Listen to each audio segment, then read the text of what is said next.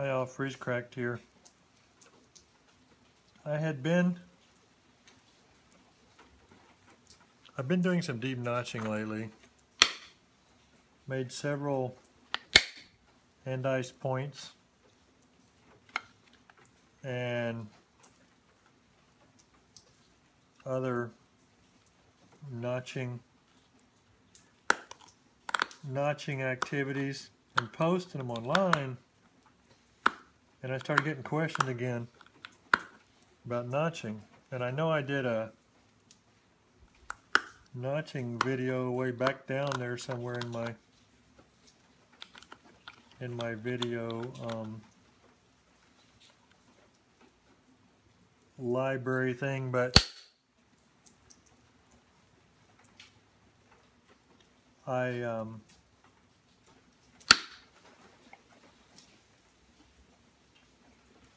decided to do some more.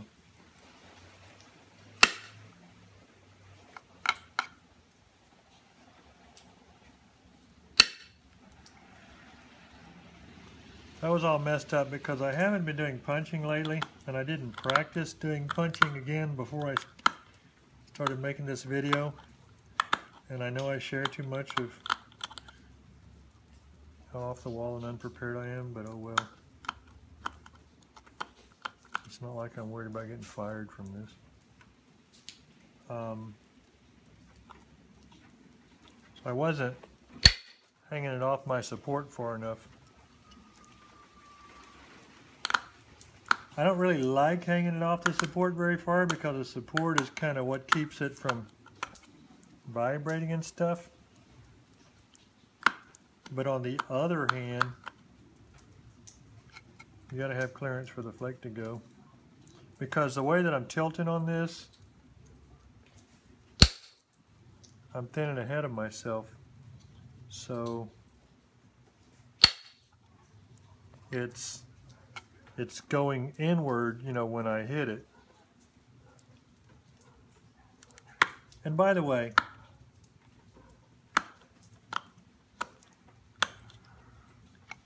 do me a favor. Practice your notching on flakes, not on points. There's no reason to break points practicing notching. There just isn't.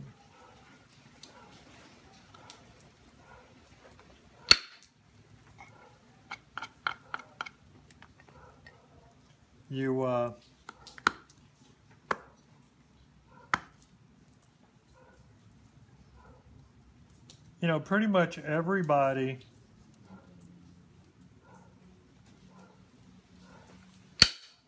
has a limit in what they can get away with notching, what they can notch. And for some people, the limit is a lot greater than others because of their experience level and their techniques. But everybody's got a limit. I have seen somebody notch an extremely thick point, but they had all kinds of trouble and constantly worried about breaking it. I'm notching in the thickness, by the way, here.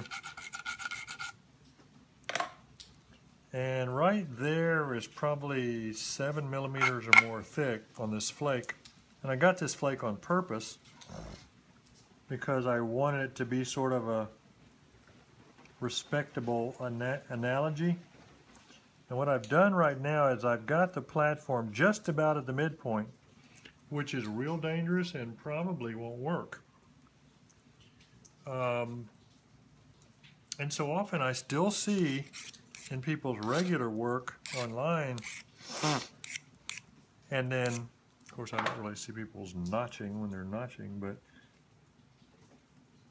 I'm going to try and go down with this, but it probably ain't going to work. Yeah, it did.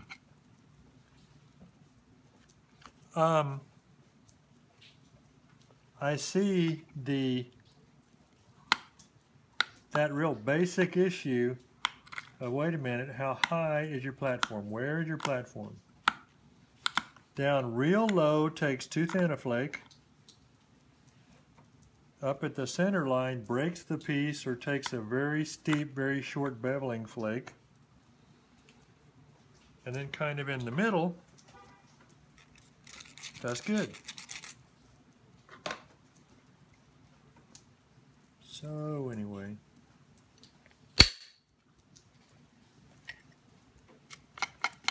that blew that flake all to pieces. I'm going to talk about what I'm doing in a minute. But the technical aspects of it are complicated enough that I'll probably ruin it if I try and talk and punch at the same time. But I'm into such thickness, I'm probably going to ruin it anyway at some point. And what usually happens when you get into way too much thickness is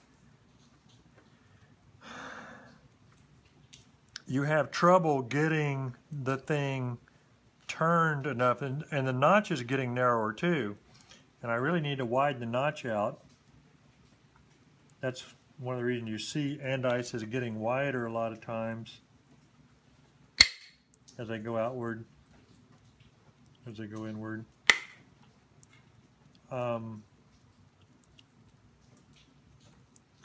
But what you have trouble, when you get, the more thickness you get into, you have trouble getting the platform raised high enough to where it's way up near the other face, so when you flip it, it'll be low enough.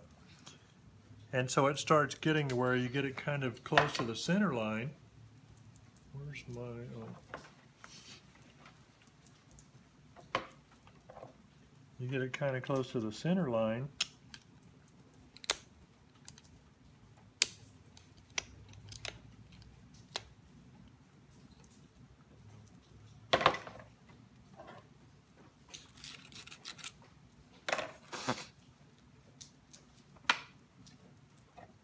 And that's definitely danger zone.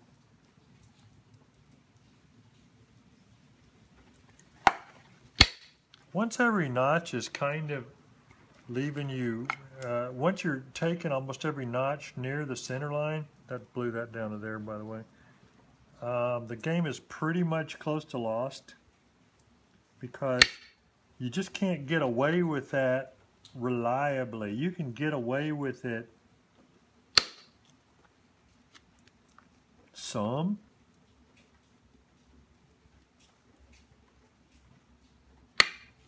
The other thing that's really a problem with notching is that it's working great until it fails, and it fails instantly with no foreshadowing, if you will, if you don't know what you're looking at down in your notch when you get ready to hit it. And that's in the game. And so all the cheating that I do with my regular work, where I'm using continuous platforms all the time, not isolating stuff, hitting above the edge and just putting my finger underneath to hold it and support it and everything, putting bending forces on it, doing all kind of crazy crap. Can't do that with notching.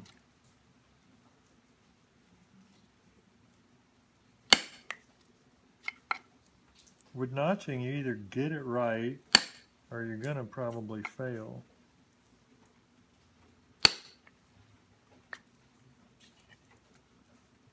I wish I could show you how thick that is. It's about,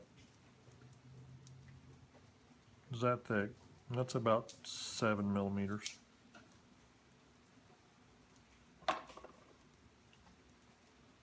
It definitely is a risky thing. Oops.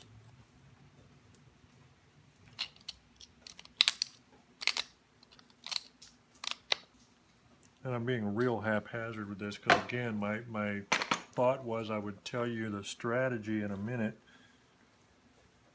but I'm doing it a different way.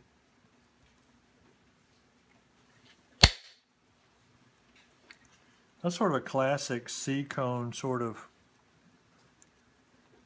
The flakes look like a little cone C shape.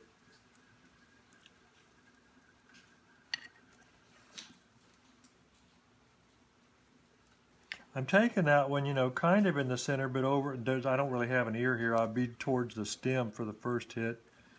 I usually do like 2 in there. But then you can use the punch in the corners. Just kind of turn it more downward and just gently hit in the corners, and you'll take out little side things. But you can also do that with pressure. You know, once you get it broken, then it's easy, and since you already got it partially turned, usually you can just go ahead and sometimes just get even a horseshoe nail and reach up in there and just kind of clean the sides up in the corners and square it out.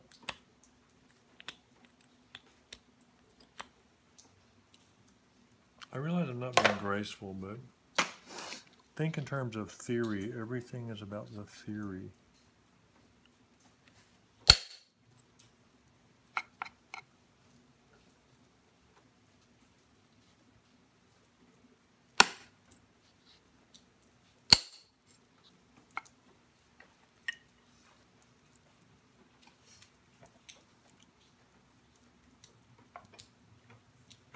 I've done pretty good on this. I probably ought to just stop before I break it, and that way you would feel like I've been a success.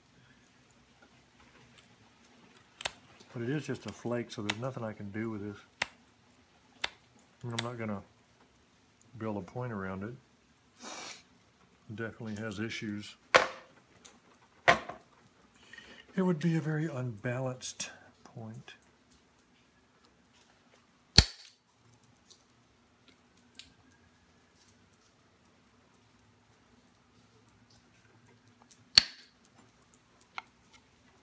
Corner shot, corner shot.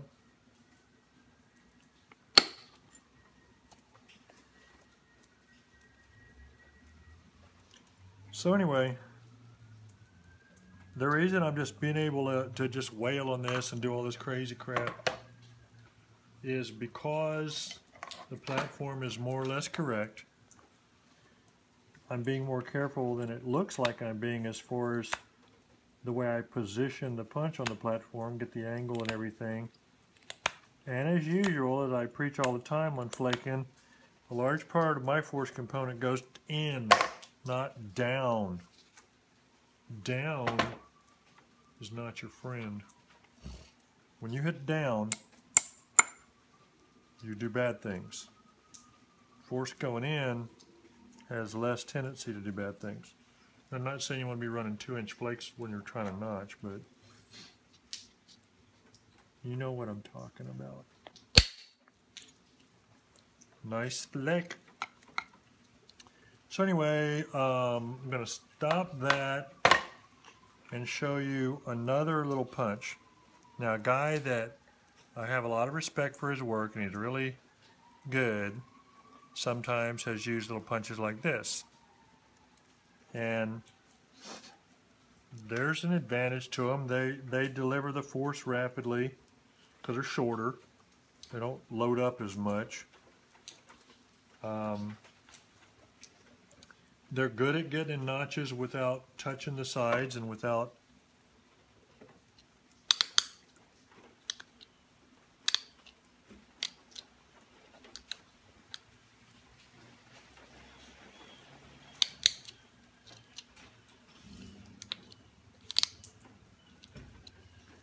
I like to start little notches with pressure. A lot of times I'll also take a like a guide flake or thinning flake.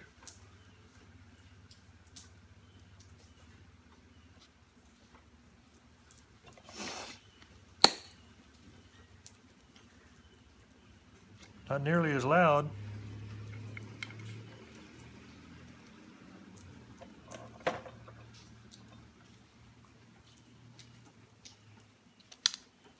Into the corner, into the corner.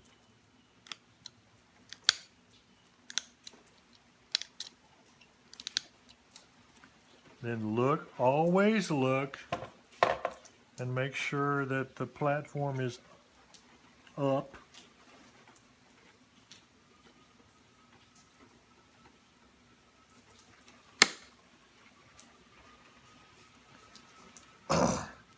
If you look and the platform's at the center line, well, you got an issue and you better fix it. Okay? I'm stopping with the punching. I mean, I'm giving you the thoughts. I'm getting rid of this punch board. A lot of times I'll just punch on leather. You just got to make sure that it's not too spongy and soft, because you need a little bit of resistance for the flake to go. Okay, so let's talk about the basic stuff. The reason that I tend to pressure notch is the same reason I'd be pressure flaking if I was a monster and could pressure flake, you know, like percussion. It's because it is more controlled, less shocky, and therefore greater likelihood of success. And if what you want is an andice, not the bragging rights on how you made it, then you would like to have success. So that's why I use pressure, because I can do it. Okay, some basics. I don't like to start on a knife edge. I like to give it a little grind, preferably with a fine abrader, so it's not a knife edge. Why? Because knife edges crack easy, and I don't want to crack easy. I usually will figure out where I want to take the flake, or the notch, and I will mark it. Like when I go to make an andice, I find the middle of the andice and draw a line with a pencil, and I say, okay, how much room do I have? How wide do I have my stem? Or how wide do I want my stem, or how wide can it be? I get my line, the center line, then I draw where the stem is going to be, and then I look at it. All right, adjust all that if I need to. I normally do not finish the front of the andice until I finish the notching.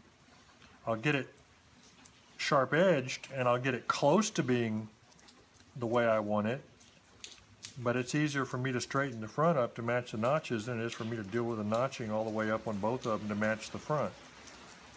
Other people do it different ways. I don't have an artist's eye. So I go inward hard, trying to make a guide flake and run a guide flake in. Of course, I have no ridges here, so that just flattened out, but anyway, you get the point. Okay, so once I've done that, then that point won't fit in there anymore. So I can either use a horseshoe nail,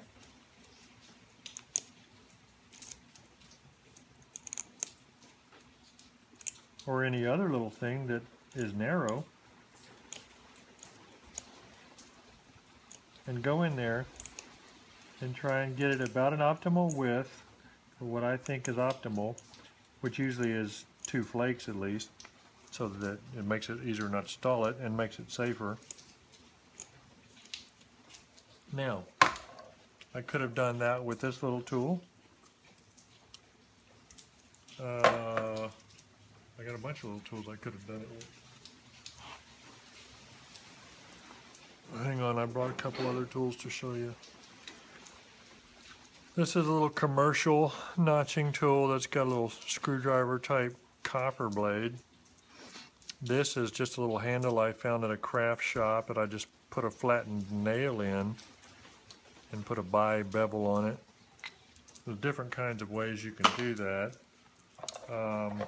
This is, I don't actually think this is all that great because it's, I would have cut this off shorter because you put horseshoe nails inside. This is just parts from the home improvement store. But the horseshoe nail, because of this copper or this brass thing, not enough of it sticks out to use it very long, but that also is less, I mean, it's sturdier. But you can do that while you're up close. You can do it now, but once you get deep, you can't. Okay, so anyway, like maybe 2 wide and then square it off. Okay, where's my leather? I like flaking on leather because it's not shocky. It dampens everything, and I work on the back of my hand so I don't get bending forces on it. Lately, I've been using this What it is, it's a flattened 20-penny nail. I've got like a little U hook shape on it. What that does is it gets me the inward force, but I can also get the downward force with it. So it's just the shape of it helps me get the force I want. And also what I really probably try to need to do is bend it up even a little bit more, because the angle of it upward you could adjust allows you to, you know, keep your hand like this coming up from underneath and lever into it hard, as opposed to being like this and pushing into it hard where you're going to be hitting the sides. It's really much better if you can come in underneath. And what I'll do is, like, we're going to pretend that's the ear. So if that's the ear, if I'm going to take my first flake, it's going to be on the side away from the ear. And I put this little thing right on the, just barely grab the platform and push inward hard, and it goes down a little too. So that pops one off, but then I've still got this little edge there. So then I just push a little bit on that, but it doesn't take too much to do that one. And look at it. See, that popped it all the way down to here. So that's like ½ an inch. So I'm thinning ahead of myself as I go, which is good. So this time, instead of using the horseshoe nail, I'm just going to use this. This is sharp, but sharp, the reason I don't take my main flakes with this is because I want a flat front edge or a rounded slightly front edge on my tool where I take the main flakes, because I don't want any side pressure. And if it's sharp, you know, it's like a wedge. You got the bi-bevel, and it's like a wedge, you got side pressure.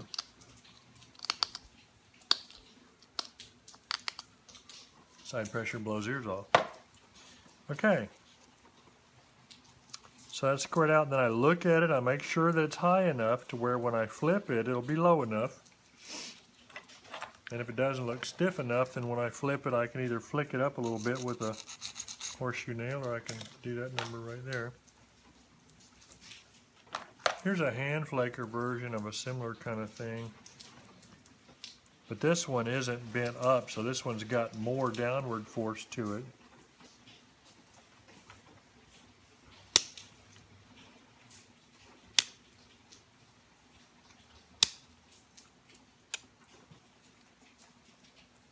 Ran it ahead to there.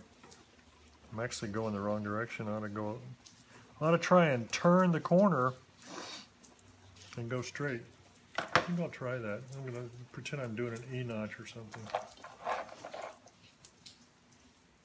I normally don't do Ohio point type, so.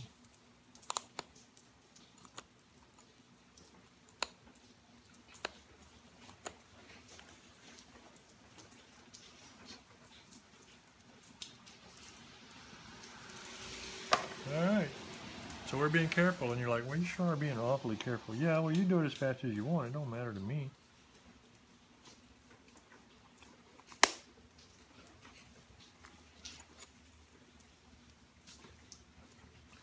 Do it as fast as you think you can get away with doing it.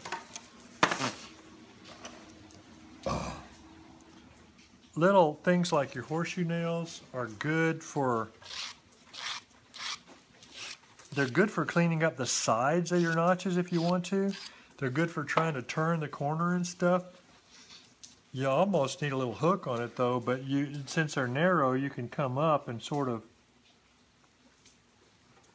push laterally, because you got to be careful. If you touch knife edges, they break.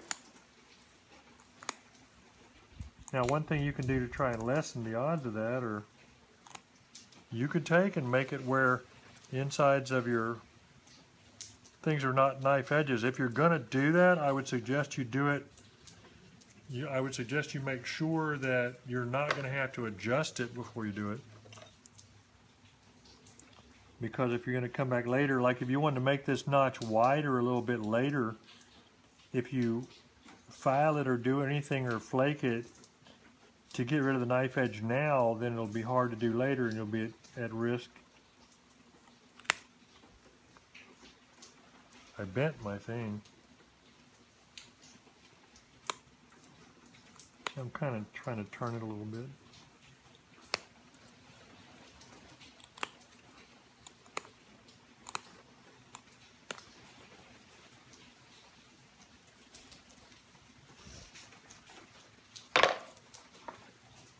Can't really do that with this because it's not at the right angle and it's not hooked up enough.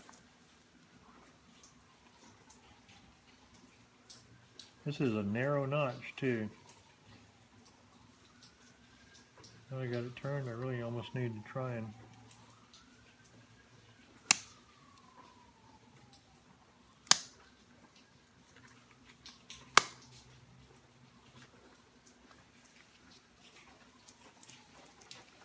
get a different tool if I'm going to try and notch around corners.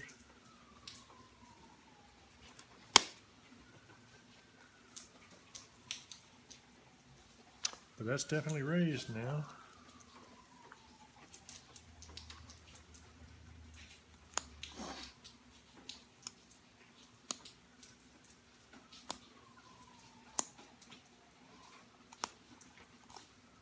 If you do decide that you want to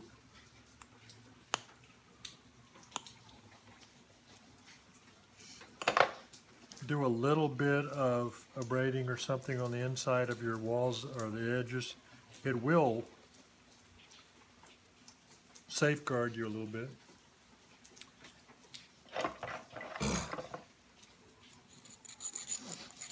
Because anything that's scratched breaks easier, and it's thin.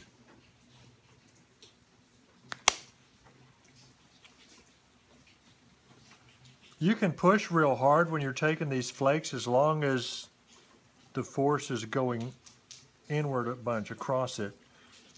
Where you can't, what you can't get away with is do that real hard downward, because if I push real hard downward right now, if the notch is very deep, if I push real hard downward and it's a strong platform, when that platform lets go and it rebounds and flips up off the pad from the release of energy, like as not, just the mass of the ear will make it flip off, make it break off.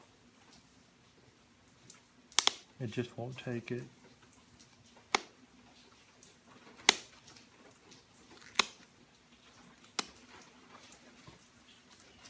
I've kept this relatively narrow,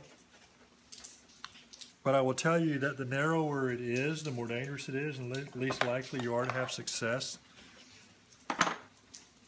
One phenomenon that happens with notching that doesn't happen with other type of flaking is sometimes, especially when you got a knife edge right beside on the edge of the notch right here. If you have a knife edge right beside your platform on the edge, sometimes, especially on a narrow notch, you get much force in there. The flake, instead of just making the nice little circle cone thing, will kind of wrap around that ear and just go crazy and take it off.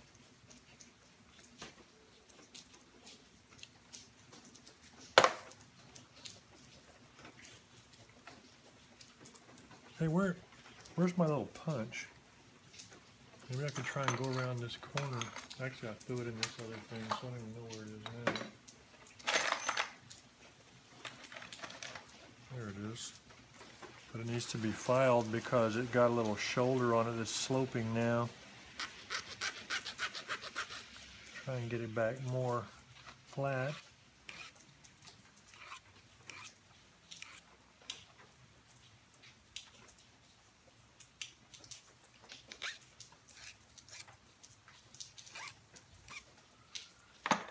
Wonder if this will work. I don't know, probably ruin it.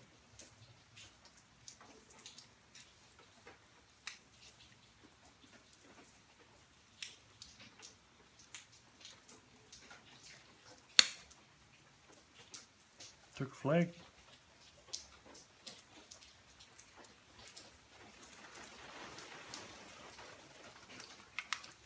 I'm trying to think what I haven't told you. I'm going to go all day with this. How long has it been? 29 minutes. Am I out of my mind? I probably all left 20 minutes ago to go get food. Pizza. Okay, well.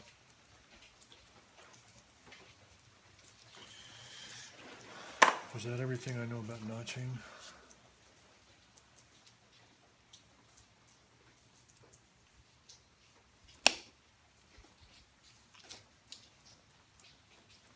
Pushing the right direction really is the big part.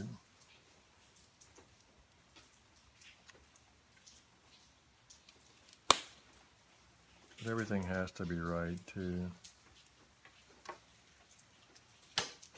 Get your force going, you know, get that angle inward partially. Get some support. Don't be letting it bounce too much, vibrate too much. Don't touch the sides. Don't notch into something so thick you know you can't handle it. Keep your platforms low. Keep your platforms strong enough or braided enough slightly to keep them from failing. And you'll probably be okay. Bye for now. Freeze cracked.